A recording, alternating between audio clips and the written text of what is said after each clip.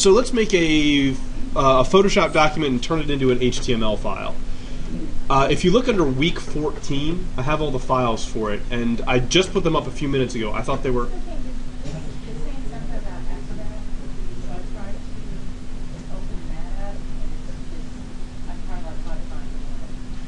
Don't worry about it, because if you click this link here, it will take you to the original website where I just made a PDF of that site. And it was still up as of half an hour ago, so it should still be working. Yeah, so if the PDF won't load, which it did for me, I was able to load it, you will need the images.zip folder. Okay, but your PDF Acrobat plugin seems to not be working? Okay. So here's what we're going to make. This is a pretty simple HTML design. It's got a little search form, it's got this little area to be a slider type of thing, and it's got a little 3-column design. It looks kind of cool, doesn't it? Nice and colorful. It's got some crazy little things that look like they're all nice and transparent. This cool fade down here, and a very pretty logo, which you were supposed to be able to click on. I guess I forgot to do that. But this all started as a Photoshop document. Find it. It's okay, update it. I thought I had this.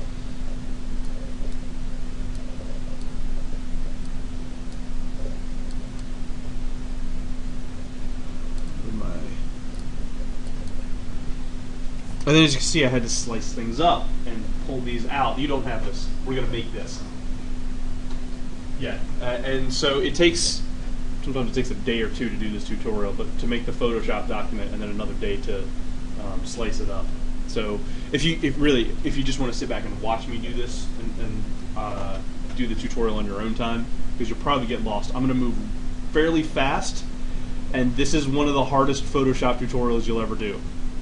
Usually people tell me that they learn more about Photoshop doing this tutorial than they did in all of GDT 112 and the Photoshop class. This one's tough.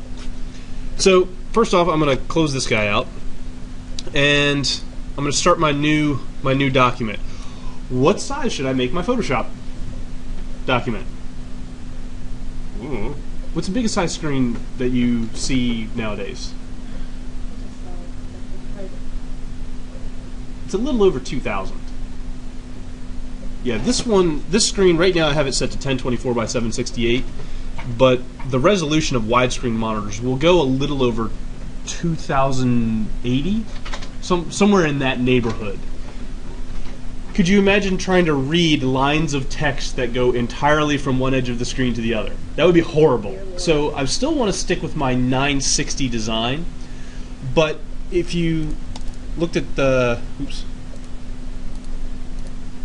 this, don't show again, just update. There we go. There's actually stuff that's going to fall outside of the 960 design here onto the sides. So when I do this, I'll go ahead and save that. I'm going to make my design 2,000 pixels wide, and I usually do 1024 tall. I need to put my 960 grid inside of here.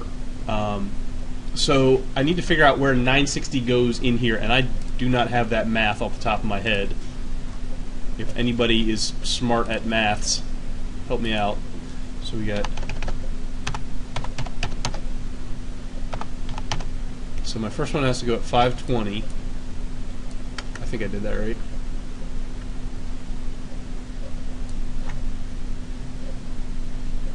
And then plus 960, 1480.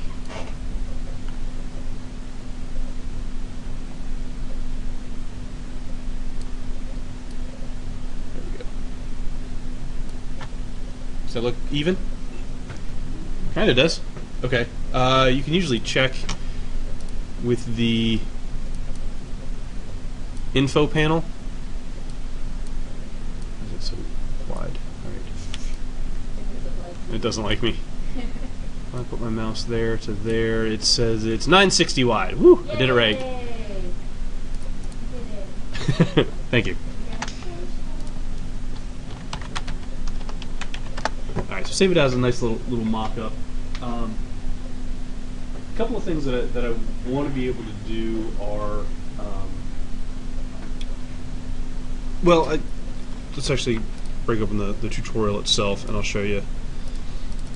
This tutorial assumes that you know a good deal of Photoshop. So they'll say things like, put a gradient on with these two colors. They assume you already know how to do that. You're going to find that a lot of the tutorials on the web expect you to have a certain level of expertise, that they don't have to sit there and say, step 1, step 2, step 3, step 4, exactly what button you click on. You've been doing this for a while. I can tell you to create a new document at certain dimensions, and you know how to do it. And I'm deviating from this just a little bit. Not everything is going to be quite the same as what they've got. So you can see they want to do this nice little gradient at the background. I have a couple of caveats about gradients that you should be worried about. First off, whenever you do a gradient, you never really want to do a gradient taller than 256, because that's when you fade one color into one other color. Then if you have more gradient stops in between there, you can get these taller. But from one color to another, the computer will take 256 steps to do it. Of just about any two colors, any two different colors. Pink to red would probably be a lot fewer steps. Now, what that means is if you have something that's a gradient that's 1,000 pixels tall, fading from one to the other, you'll see blocks of solid color at points, because the computer gets to color 70, but it's got to make 70 to 69 jump over like 20 squares, or 20 pixels. So it's not going to be a smooth gradient the entire time. So what I suggest then is, first off, I'm going to move my point of origin. I don't know if you knew you could do this. There we go. I'm holding down Shift to make it, but now 0. 0, 0 is in the upper left of my design area, and not the upper left of the corner of the screen. You can do that in Illustrator and in Design. Oh, yeah, now you're going to start learning some cool stuff. So, next one, View, New Guide. I want a horizontal one at 256. That's how tall my gradient should be.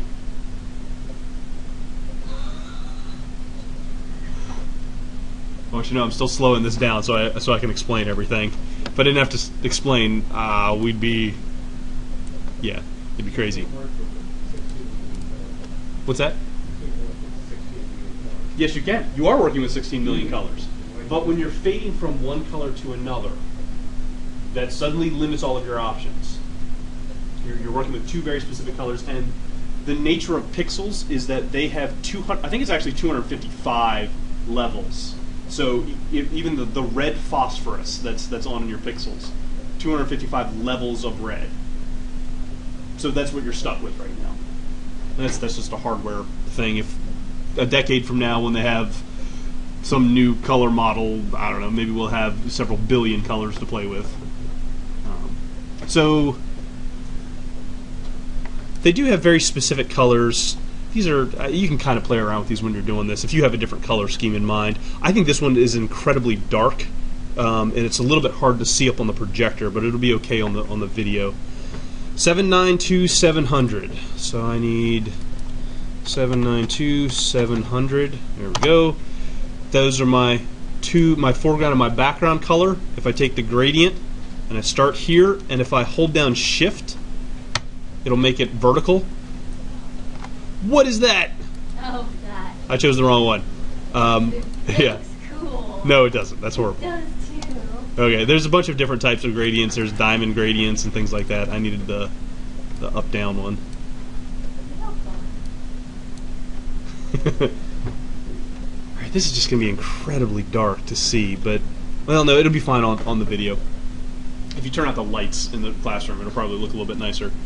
Now, what I found with this design is you can do the gradient as a background in CSS on our final HTML file, but Internet Explorer tended to have a really, really, really hard time with it. So what I ended up doing, this is the older way of before CSS gradients actually worked, we took a microscopic little slice in the upper right-hand corner of this gradient, and it really only needed to be 1 pixel wide. And I need the slice select tool.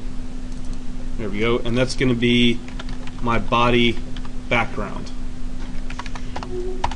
And now I know exactly what tag it's supposed to go on too. So my body background, I'm going to give it a black, solid color black background. So the background will be black, and then I will take this little gradient image and I will repeat it across the top of the background. Now the way that backgrounds work is solid colors. If you specify a color, it goes on the bottom. If you specify an image, those go on top of the color. So basically I'm going to make it so that this dark red fades into black, and then there's a black background that takes over. So it will look like it fades down to the entire page, but not really. Total and complete cheat. And I will save that before I lose it. Okay, the next thing that they want to have happen is this big soft brush background, and they just take some giant brushes, make them really big and fuzzy, slap some colors on it, blur them a little bit extra, and then you've got this nice fuzzy little background to play with.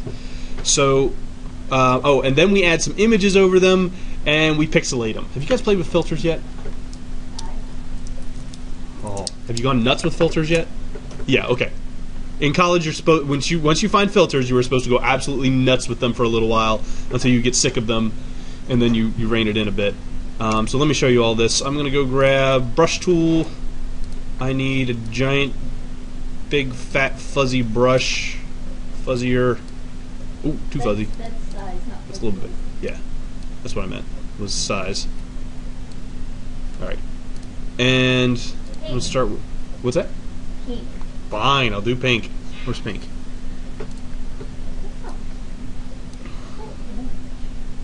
Oh, dear God. Oh my gosh, pink is right Where? there. Oh my gosh, Sean. That one? No, like that. Oh, you want girly pink. Yeah. All right. Doesn't matter. I'm gonna do a soft blue tone in here now. Okay, if you want to go over this and make them blur a little bit more, Gaussian blur is the one where you get a lot of control. I know there's a ton of blur things under filter, but Gaussian is the oldest one. It's the one that gives you the most control. You can go pixel by pixel. So I'll do all that, and then this is, and I did that wrong. It was supposed to be on a layer. I'm getting pink. There we go. So there's that. There's some salmony, orangey type stuff, and then some sky blue. Just some junky colors to slap down. Go do that white between the blue and orange. That is not happening on screen. Huh. Look. Well then. That's yeah. That's just the projector being weird. Let me try a different color. See if yellow makes that worse. Is it better? It's not there. There's still a halo on the left ones. Okay, it's just the projector is doing that. You won't even be able to see it on screen.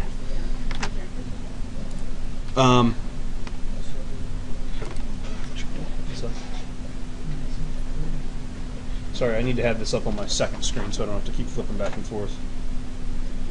Then we want to drop in, so there's going to be the big color in the background. Now I need to get this pixelated pattern in, and it's just a couple of graphics. Oh, did I not blur them? They already are blurred, so I'm not too worried about it. There we go.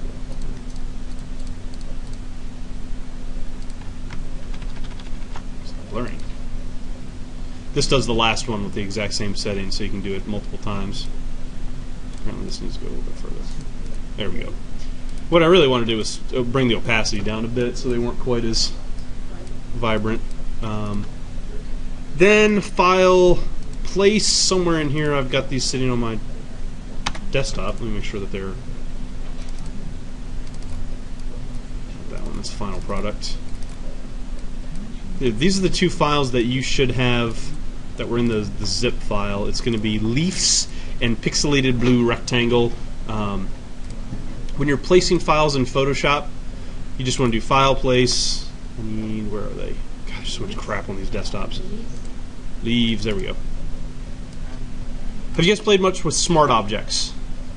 Smart objects are amazing. They are really, really cool. So, you probably don't understand them, right? I don't know what they do at all. Well, yeah, they're this odd thing. It used to be that when you placed a graphic in, what Photoshop did was it would open a copy, it would highlight the whole thing, copy and paste, and you just get a whole new version of that image in here. And if you were to, let me rasterize this so you can see what goes on. Yeah. What is the size of the gradient again? Make sure it's 256 tall. Okay, can you do that on the sides as long as it's just that? Or? Yeah. Okay. Yeah. Normally, the way before these smart objects came along, if you did this kind of resize to an image, do you see how awful that got? I lost all of, if I zoom in, you're going to see JPEG artifacting. It's all completely fuzzed out now.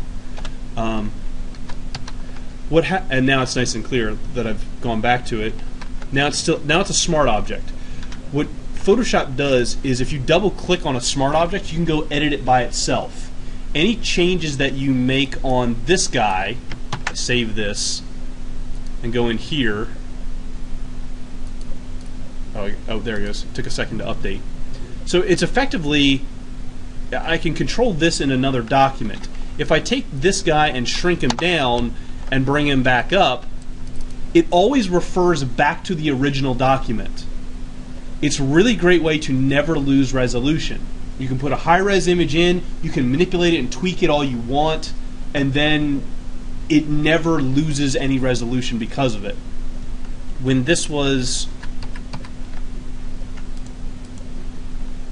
you rasterize it, every change that you do, it loses some resolution every single time. So if you want to sit there and play with a design for a while, slightly tweak, every time you change the size of something, it loses resolution. This smart object stuff prevents that from happening. It is incredibly useful. I use it all the time. So really, smart objects are just to be used whenever you are just tweaking and you don't want to lose. No, because the other thing that you can do is if you've got a whole bunch of copies of it on the page, you can go and edit one of them. Not affecting the other ones. No, and it will affect the other ones. It will? So I can make one change, and boom, all of them are updated. You saw how quick that was. Okay, so now that's not entirely that's smart objects. They're very, very powerful. I really advise that you, I hate to say it, but go find a tutorial on them because they're really cool. I can't explain too much more about them. If you want to do anything to these smart layers, usually you have to, you saw me do this a couple times, you have to rasterize them, and then they're not smart objects anymore, they're just placed in at that exact size. I'm going to run some filters over it, so I'm not too worried about, pixelate, which one am I doing? Film grain and mosaic. Mosaic, that's what I want. They want really big pixel pattern. You know when you blur somebody's face out on cops or something like that? That's called mosaic. That's what this filter is, and you get to choose how big the cells are, how big your Minecrafty pixels are. The other one they asked, the tutorial says, is put on some noise film grain? That's supposed to be under noise. I think film grain might be in the filter gallery. Oh, they move that? There's film grain up there. There it is. Yeah, this is all nice and transparent, so I can barely see it. I'm just going to add... It's just adding a little bit of texture to the images. If you zoom in, you might be able to see it. There you go. You see all the noise pattern on it.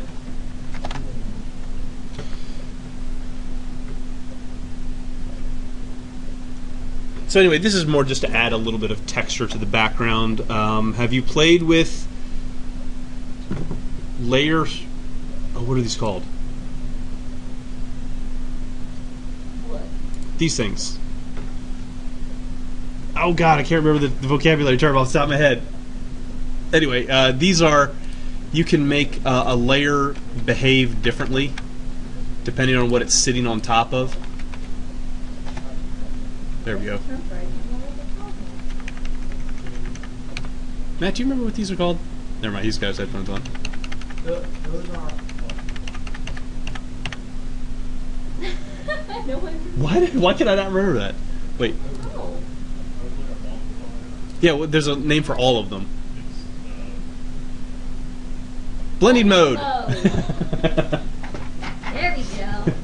There actually is math behind these things, and you change the blending mode of a layer, and it changes how that layer interacts with the layers underneath of it. They can multiply. It actually multiplies the color numbers so that they come out a lot darker. Screen does sort of the exact opposite. It makes them lighter. I like playing around with these just to see if they get you a nicer effect, if they make something pop a little bit more. But they're pretty random. You can't just sit down and think, oh, I know exactly which one I would need beforehand. You just got to go through them and play. Okay. This is impossible to see. I'm going to try and switch this to a sort of a more white design so that we can actually see what's going on the screen.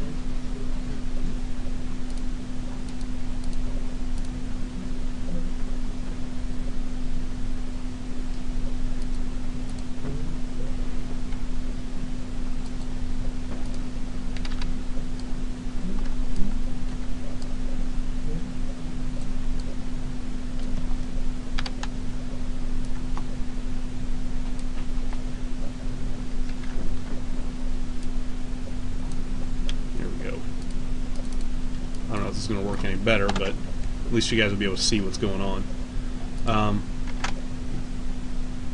Okay, the next thing is, this will be a little bit darker. I do like this particular design. It's going to be a nice rounded rectangle. Will be basically my container area. It'll be the background for it. I'm going to use a rounded rectangle. You can set how wide the rounding is on the corners up here. So if I think 3 is going to be just fine. And I don't need too much space at the top. I want this to come down to about the 200 level. Yeah. So I'll have 200 pixels up top for my design to play around in. There we go. And Control H will hide your what are those, guides? Why can I not think today? Alright, some layer effects. I think that needs an outer... no, it needs a drop shadow. But I'm going to make the drop shadow come from the bottom. There we go.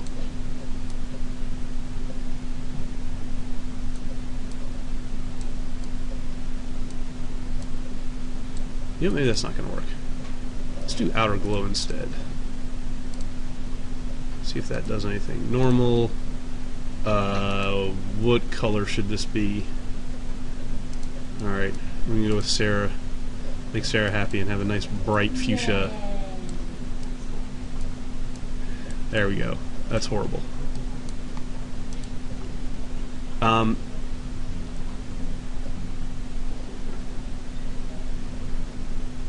Now this is kind of supposed to fade into darkness in this particular design, so I'm kind of swapping that. I think what I'll do is add another layer that's going to be black to white. We'll do that, and then I can set that to dark lighten. There we go. So what lighten does is it gets rid of the darker parts of a layer. They actually become completely invisible, and it only keeps the lighter part. So there's a black and white gradient on here. Maybe.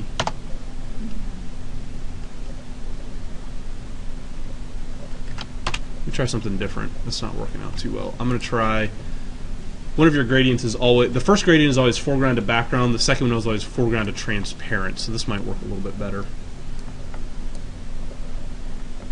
Just gotta do it this way. That's kind of what I'm looking for. I just want this to fade out into nothing at the bottom.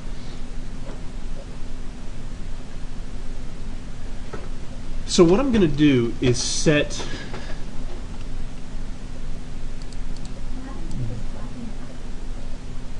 I changed it to white so you guys can actually see it on the projector. In this design, I'm going to take this entire area and make it the background on the body tag. Nice and centered. But notice that it's actually larger than my 960 area. That's okay. I'm going to have my 960 centered in the middle of the page, and then I'm going to have this background that's also centered, but it's all going to match up. The only way it won't match up is if your widths are odd numbers. So if this was this will be 960, but if this big image that I'll slice out here in a little bit was 1201 pixels, there'll be a weird jump as the page stretches and it tries to center it. It'll kind of center it on every other pixel. It won't do it properly. So whenever you're doing your background images, make sure that they're an even width and not an odd width. And I have no idea what it is right now. So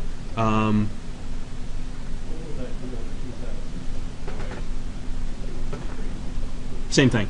It should be fine. But, oh crap, I'm going to have to do math again. I also need to make sure that I'm getting all of this stuff here. That's not going to help me. Do you see how I did that? If you hold down Control and click on a layer, you actually, the computer will automatically select all of the pixels on that layer. So, but the thing is, if any of the pixels are 50% transparent, or below 50% transparent, they're more than 50% transparent, it doesn't select them. They're technically, the little marching ants don't show up. Anyway, what was that? It was 520. So let me see if I can get a slice here that's going to be.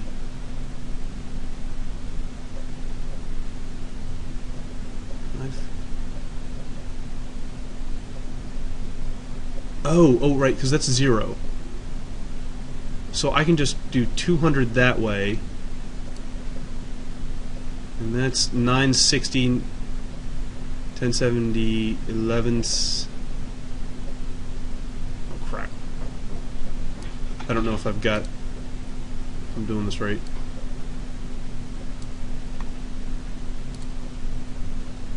$1380. That's good.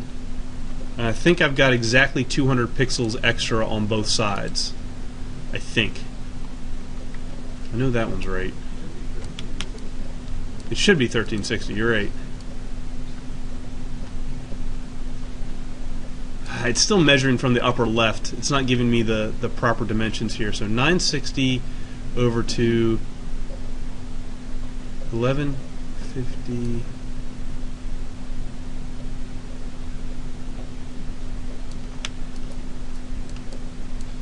This is really not playing ball today, is it? Okay, that's at 960. It's 1150. It should be right.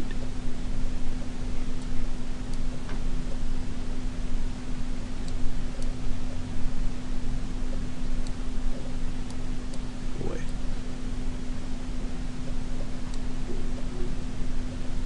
Right, you know what? I'm going to just put it in manually. New guide, vertical at 960, 1060, 1160. That's what I was afraid of. It doesn't measure it right. 11.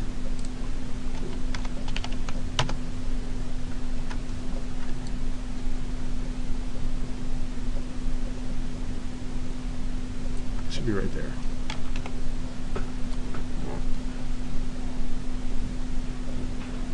Jeez, I just want pixel perfect placement of one guide.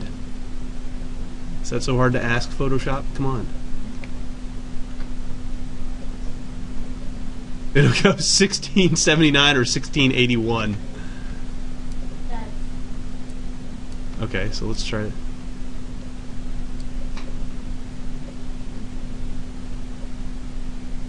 You try to clear that.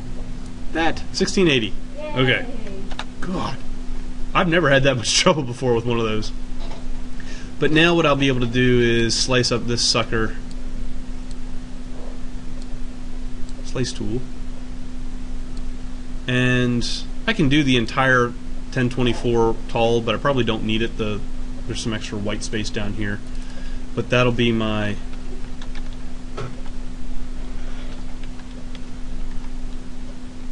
That'll be a second body background.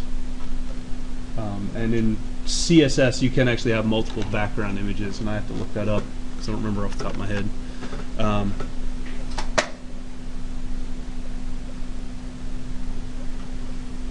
Now, everything else is going to be within the confines. I've got this navigation bar area and header area I've got to create up here in the top. And the way they do this is actually it's going to be some pretty simple text. They come up with some fake name. You guys can use whatever you want for this.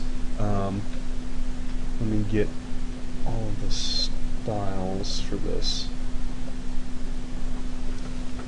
I don't want copper plate. I want...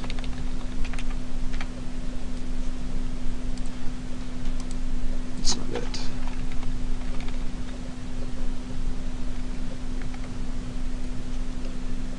Just do Myriad. Myriad Pro. Bold. Yeah, that'll work. Control T. Yeah, this will be fine.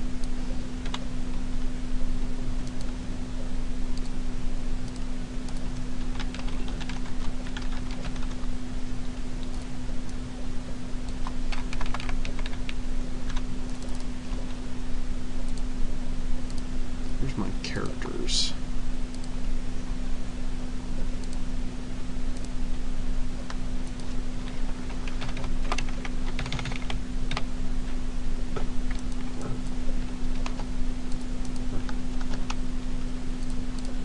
Trying to make it line up with the edge of the eye. It needs to be at like 9. There we go. Okay. So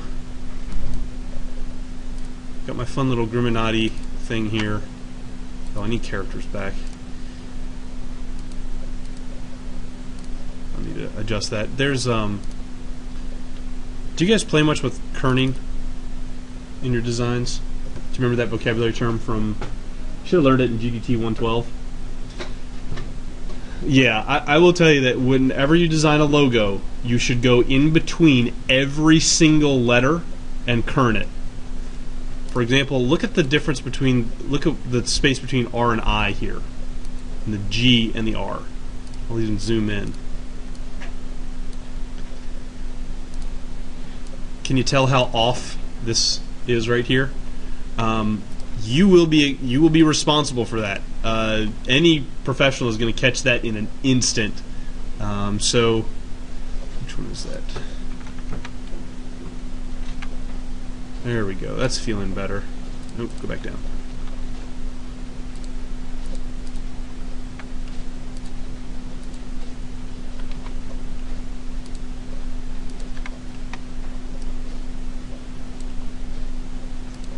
Just come back just a hair.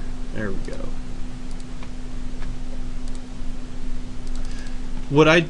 Stop that. I had this on optical. I need to have it on metrics. There's an option called optical where Photoshop will try to auto-kern everything for you. You just highlight a bunch of letters and set it to optical, and it'll try it. It's never great, but it usually helps a little bit. And then I have to go in and manually adjust them all. Okay. They've got a couple of other fun things to do to this to make it look a little bit nicer.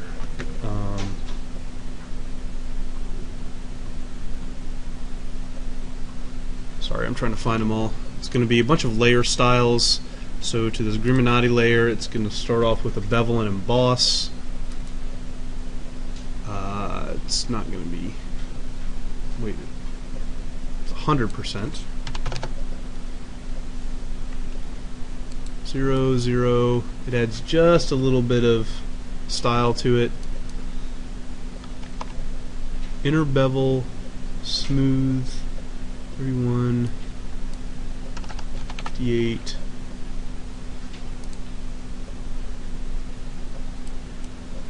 Color dodge, white at 40%, multiply at 20%.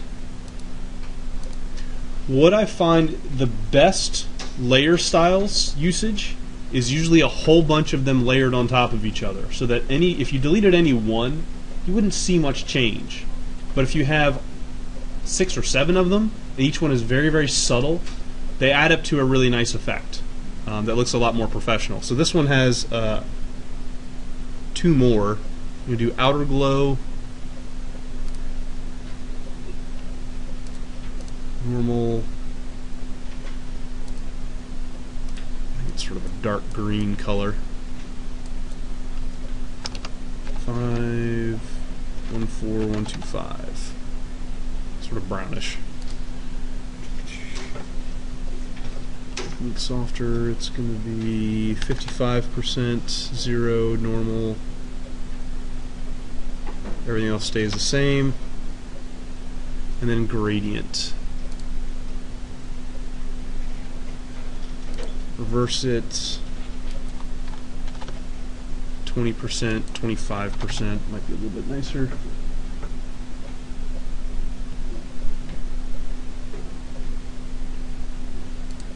What do you think of that? Let me zoom in on it so you can see everything that's going on.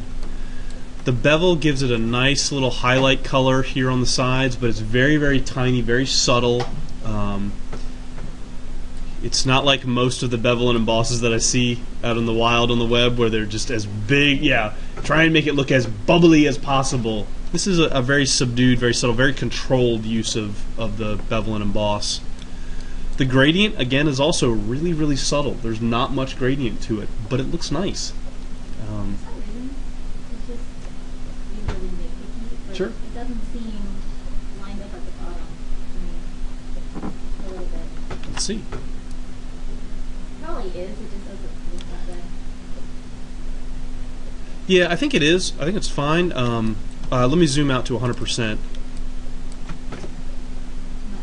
You know what? I think it's actually that the tagline is visually kind of interfering with it. Does that feel like it's sitting on a baseline now? No? Well, trust your eyes.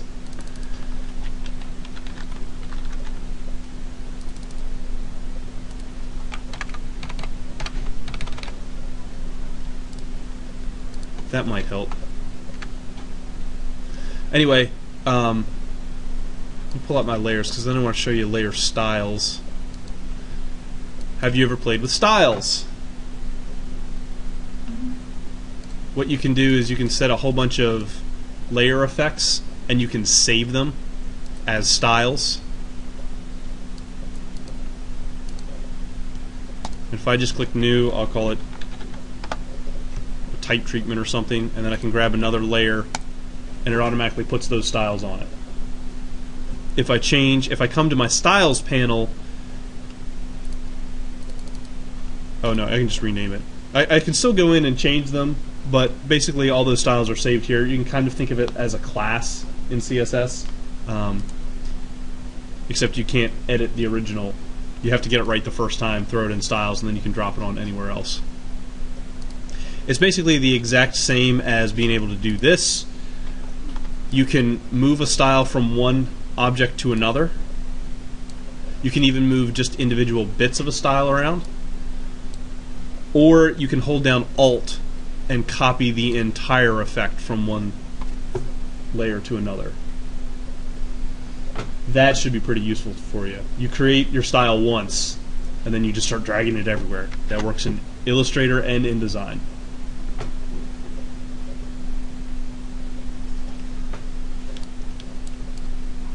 Alright, in the upper right, there's supposed to be a little sign-up bar. So I'm going to stick with some of the design that I've already established and use my rounded corner box. Throw you back in here. And it's supposed to have... Excuse me.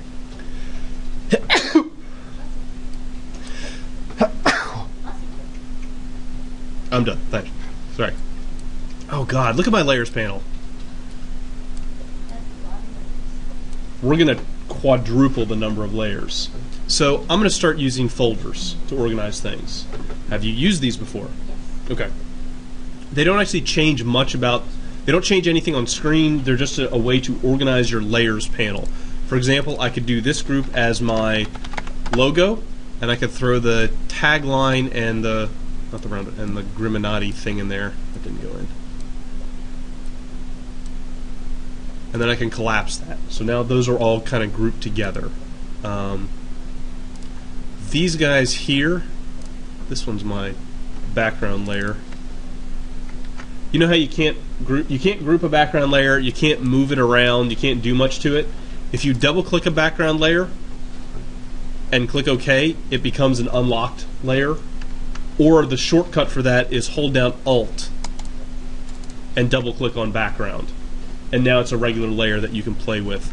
And I can take all of these guys, and if you hold down Shift when you create a folder, it takes all the highlighted layers and throws them in there. And I'm just going to call that background, because that just goes behind everything. I think that'll be a useful way of doing this. The other nice thing I like to do is if you double click, where is it? Right click. Oh, you can change the little tabby colors here.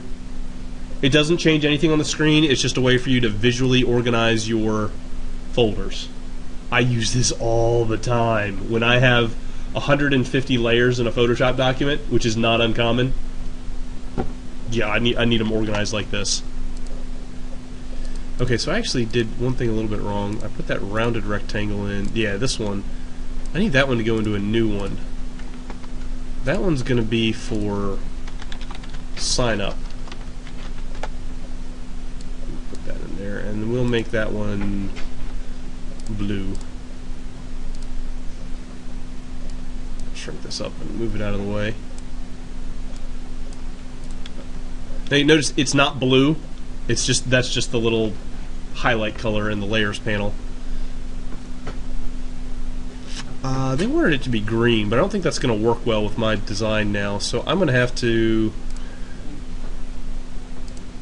do something else. There is, I'm going to take this outer glow and copy it on there. That'll be fun. I think it's a little bit too pronounced now. I need to scale it back.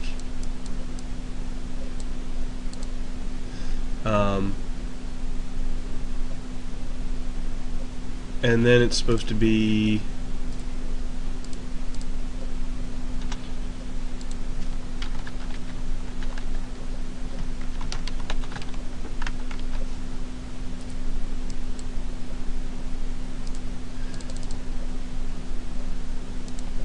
find some good fonts here.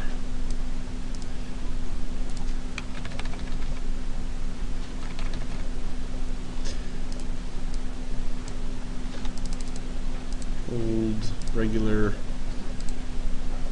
none. Okay, when I'm doing fonts in Photoshop that are eventually going to go on the web, the worst browsers out there do not smooth the edges of your fonts. Most of them do now, but the couple of them still don't. Some of the smartphones still don't do it very well. And so, I think I've shown you anti-aliasing before. You should have seen it at some point. But basically what it does is it adds fuzziness around the edges here. Otherwise, if you have no anti-aliasing, it's just, you know, every single pixel is either 100% the color or nothing. Up close, this looks a little bit better, but far away, it looks really blocky and kind of nasty. So what anti-aliasing does is it basically blurs the edges, and when you zoom out, it looks smoother. It's a complete optical illusion. It's not real, but Windows does this by default now. Internet Explorer was actually one of the first browsers to do this.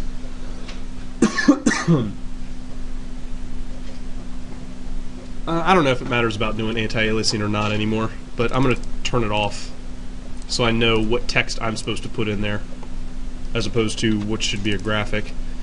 That's a horrible color. I don't know. That's still a horrible color. I really don't want blue. Alright, we're going to make these fun little My Little Pony colors. Yay! I think that's still a little bit big.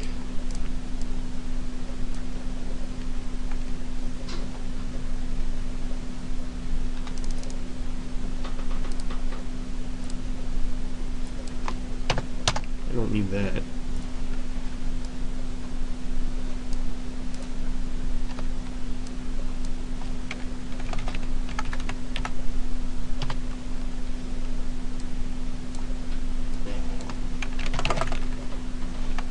There we go. That's a little better. So that's nice and small, out of the way. That probably needs some kind of gradient on it, doesn't it? Everything needs a gradient. In this one, I think so.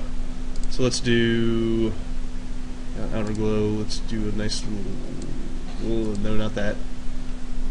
Let's see it.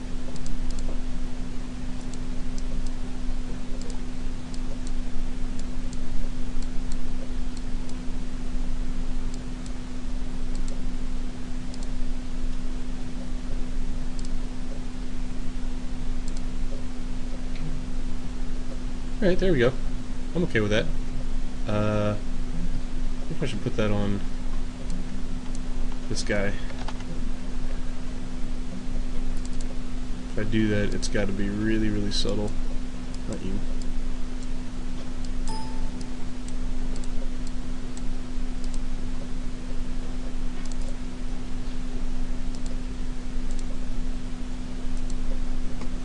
There we go.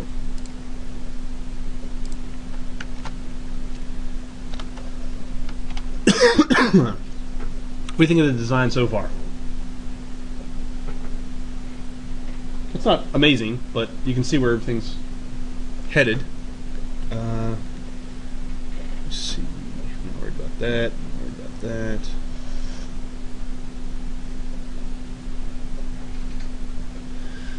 Navigation bar time.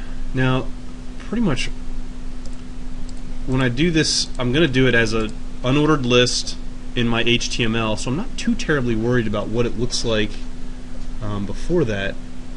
And the tutorial goes into some pretty in-depth detail, just creating the little dividers between each one. I'm not going to worry about that one just because it takes quite a while. If you want to try and figure that out, go ahead.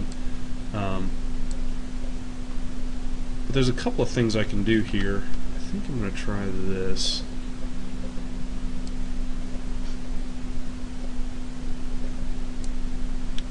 I'm going to stick my nav bar in this guy, and that means I should probably have a new folder for him. Navigation bar. He should be green, I guess. Sign-up's over there, background's back there. Want this thing to be a little bit darker.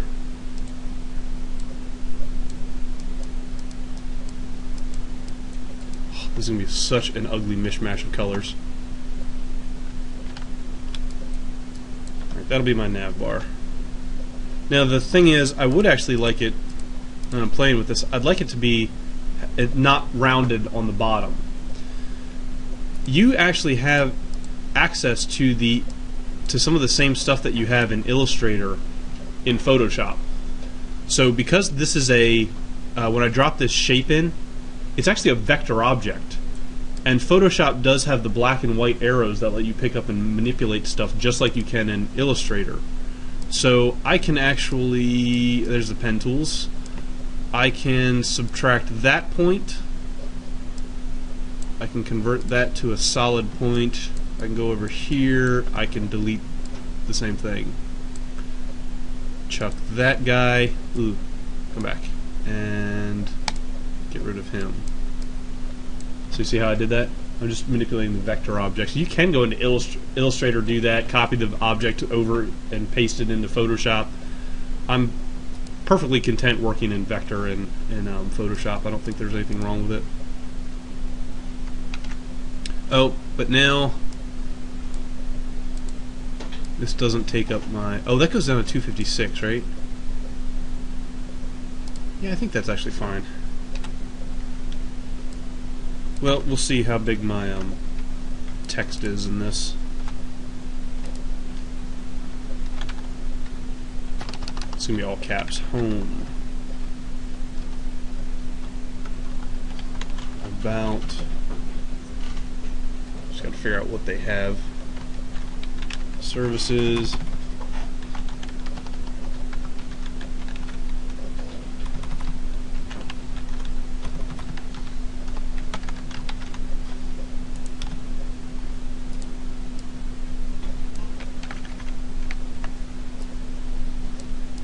I could probably space that out a little bit more. This does get a little bit annoying because Photoshop doesn't have an automatic way to add spaces between words. But I can change the font to white, maybe slightly pink.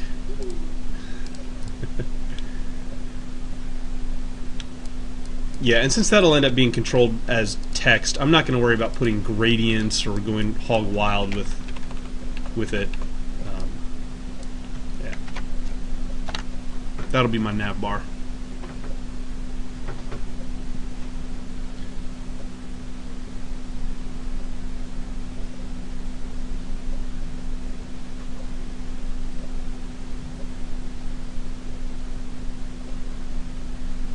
Search bar. Oh, I forgot. I do need a little bit of area for this. This one is not going to be too difficult. I don't know what color I'm going to make this, but yeah, we'll do that.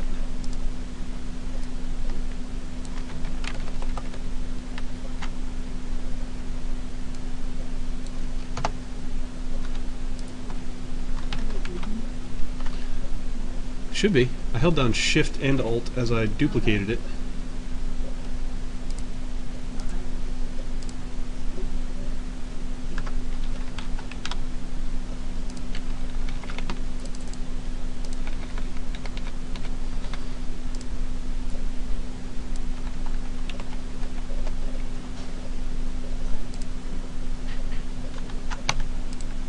Oh crud, I didn't create a thing for these. Folder in my layers panel, so they're all over the place. Alright, so this is navbar. This is the rounded rectangle.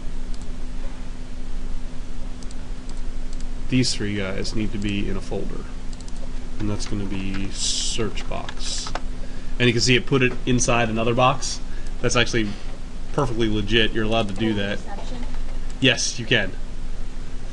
I'll make that violet. Actually, that should be yellow, shouldn't it? It's going to be that gaudy.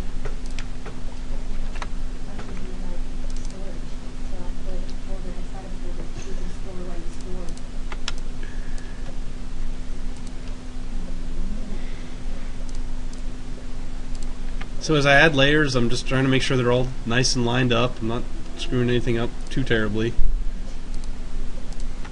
Actually, I think these guys can be... Oh, here. If you grab a folder and hit Control-T to transform it, it will transform all the things in that folder. So, there we go. I didn't have to stretch one and then stretch the other or group them together. They're automatically grouped. Okay, we got that. The next thing that they want is there's going to be this big slider thing, and then these guys underneath. Now the thing is that the slider is supposed to have this part that pops off. I'm not gonna do that this time. I think I'm not gonna worry about that. But I do need to worry about the fact that there is sort of this gap right here. This one. And it's over on the other side too. So my nav bar goes out over the edges a little bit on the left and the right. So in order to make that happen, make sure I don't screw up anything, I'm going to add... Yeah. I think it needs to be 30 pixels in. So what is that going to be?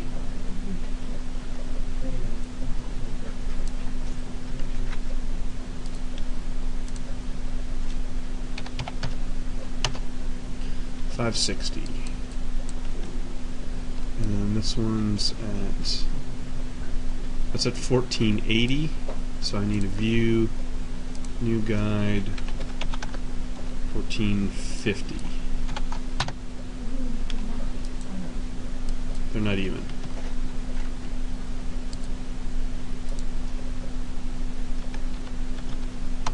That's now they're even. Okay, maybe they're 40 pixels in. I don't know.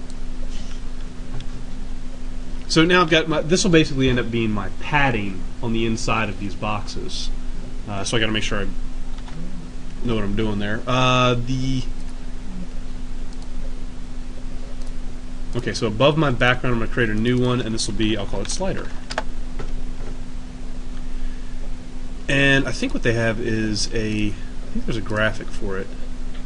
Yeah, pixelated blue rectangle. I don't really like this graphic. They gave it to us so we can kind of play with it. It's kind of stupid.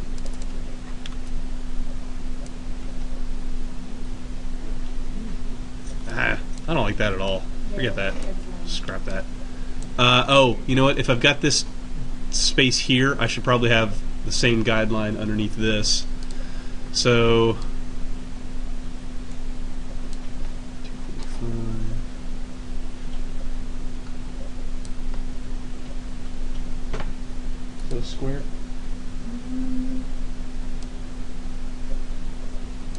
Almost. Wait, how wide is this?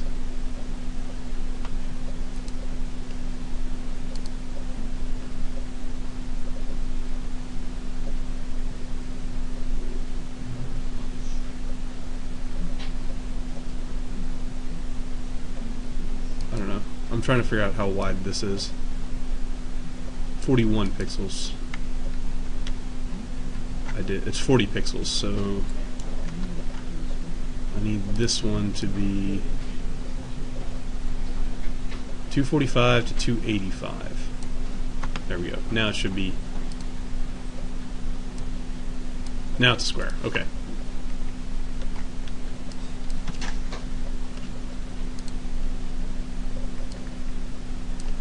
In my slider, I make a new layer. What's up? Can I leave this with you? Sure. This is done. Just put it up wherever last year we put it up. Oh, okay. There, and it gets people Okay. to sign up. Okay. Oh god, how tall does this thing have to be? That's going to be kind of arbitrary. I'm just going to make something up for this. I think the info panel will help me.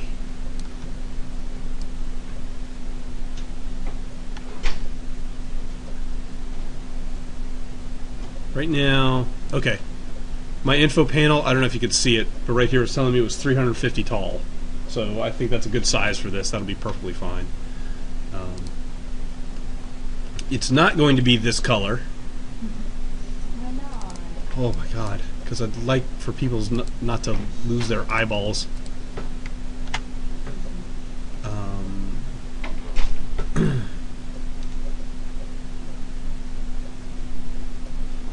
Okay, here's what I want to do.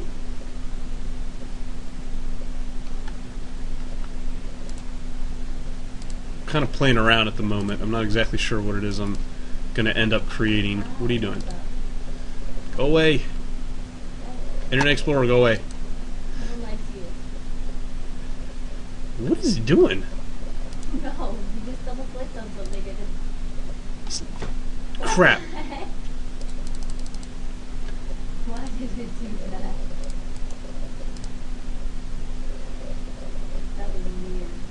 afraid a key on my keyboard was stuck or something. All right, sorry about that.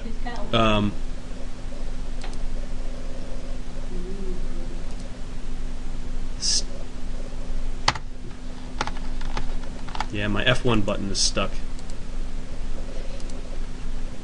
I don't want help. Go away! Are you kidding me? I think my keyboard is actually broken now.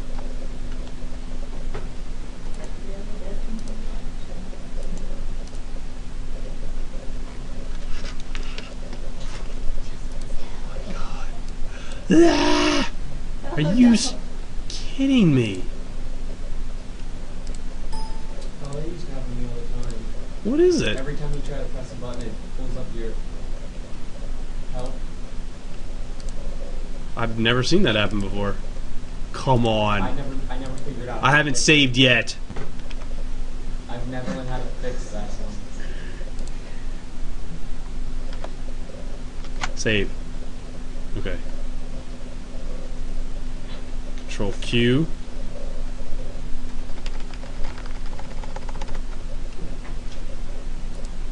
Holy crap. Okay, I think that was Photoshop's fault. Okay. I think I saved it without destroying my stuff. Let's see if Photoshop is still stuck in some weird mode.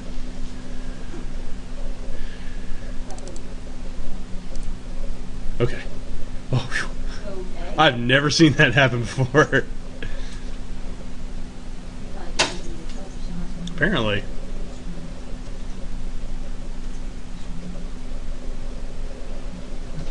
What's that?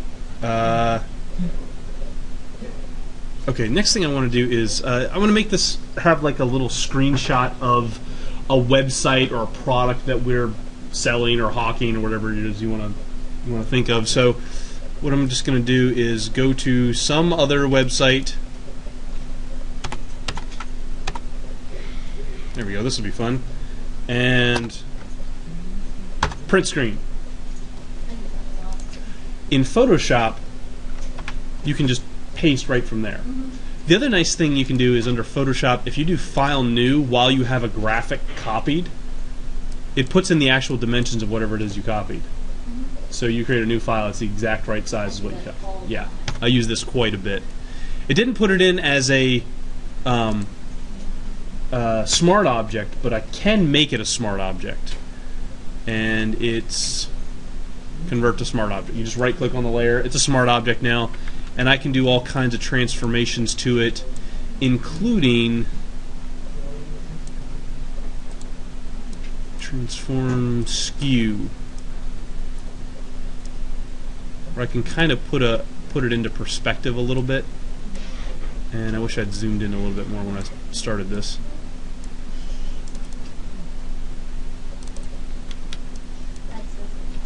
Yeah. Now the thing that I like to do with these types of designs, take this guy,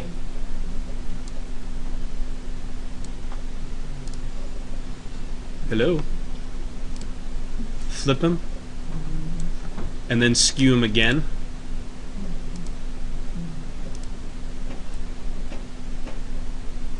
So that they line up. I can then take this copy one, set its transparency really low, maybe push it down a few, and it looks like there's a nice little reflection, like it's sitting on a glass surface. The only problem, of course, is that I got all this extra crap down here, because when a reflection it should fade out into nothing. The way to do that is layer masks. Have you played with layer masks? In the first year that you're using Photoshop, layer masks are are the distinction between an amateur and a professional. They're absolutely one of the most crucial things to learn in Photoshop. Layers are pretty okay, but masks are what, once you can show me you can do a good mask, then I know that you're on your way to being a pro. So what's a mask? It's basically you can paint with invisible ink on a layer. If you're used to Microsoft Paint, there's this horrible, awful little eraser tool, and I make sure to never teach it to you. You should never, ever, ever use the eraser tool. It's like 1% of the time you should use it. Instead, you should use these layer masks, which is, you can see it's a little gray box with a white circle in it, and with it, you can paint black and white on a layer. Wherever you paint black on here, the image disappears. If you swap the colors and paint white, it comes back. There you go. Get it all back. So that means if I swap this down like here, I can sort of slowly fade it away. I need to bring it back some more. And I think the brush is just a little bit too large now. There we go. So I can kind of paint with this guy. And if I do, whoops, I did too much, I can always swap the colors and bring it back a little bit. Brush X. Somehow that's still too far gone. You can change the opacity on your brush. Yeah. Actually, that's really what I think I want to do. That one. There you go. There we go. Now it's a lot more subtle. I can do it tiny, tiny steps at a time. Can you even see it now? Yeah, it's still there.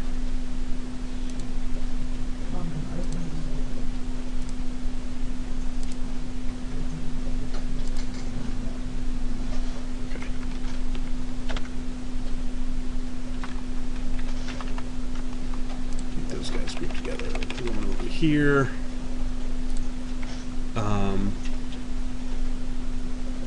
They have a little bit of silly text that's supposed to go into it. It doesn't really mean anything. I'm going to drop this in, and then I'll let you go, and we'll finish up the rest of the design on next Monday. And I'll have the video up.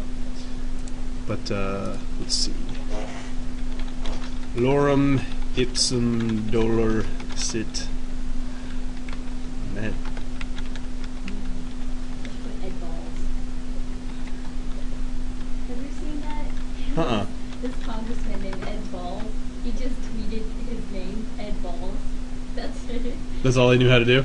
No, he did it on accident, and Oh. so it became like this internet meme where it was just like people would just tweet Ed Balls, and someone Okay. made a lore and someone Ed Balls. It's like Ed Balls. Ed Balls, Ed Balls, Ed- Ed Balls, and Ed Balls, Ed Balls. It was so funny.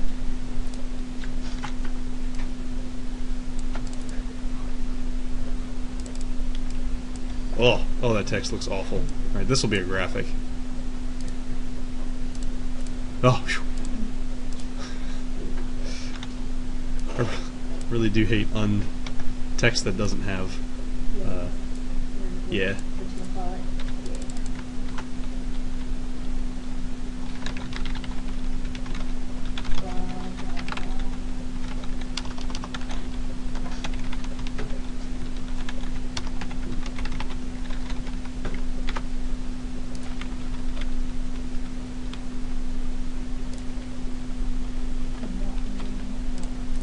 Yeah.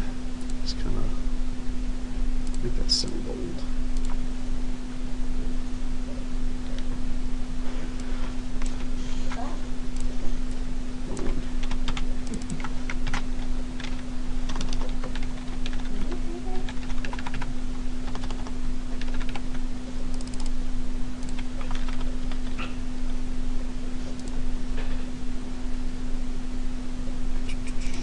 Still don't like some things about this.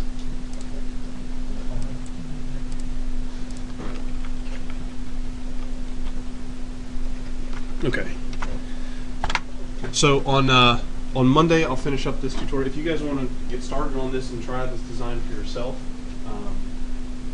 yeah, I'll be finishing up. We got a few buttons to drop in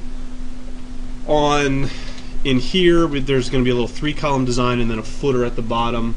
That should take about 15 minutes on Monday to do, and then I will start turning that into a HTML document.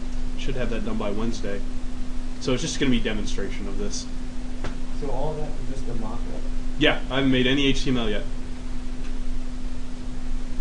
But once you get good with Photoshop, it's much easier for me to pass this back and forth between a client, trying to figure out what they want, rather than slicing everything up, coding it in HTML, and trying to figure out what they want there. Photoshop's a lot more fluid for this kind of stuff. You know, once you get it down pat, you can Yeah, and then I'm ready to go with slicing. As soon as the client says, yes, this is what I like. Okay.